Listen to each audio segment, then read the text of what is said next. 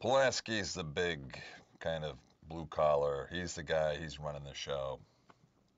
He's all business. He is based on an actual firefighter who saved his crew, saved 40 of his 45 men in a really bad fire in Idaho. They actually named a fire tool, the Pulaski, after him. And that's who Pulaski's based on.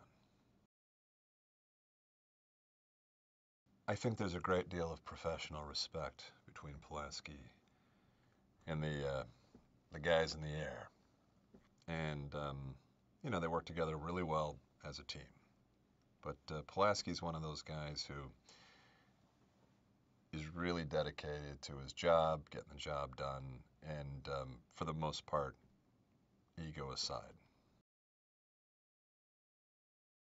One of the things I enjoy about working in animation is it's such a large, concerted effort with there's a huge contingency there. There are artists who draw and the writers, and there's so much work that goes into it. So if you're lending your voice to a character, it's just actually a very little part. It's really fun to see it all come together.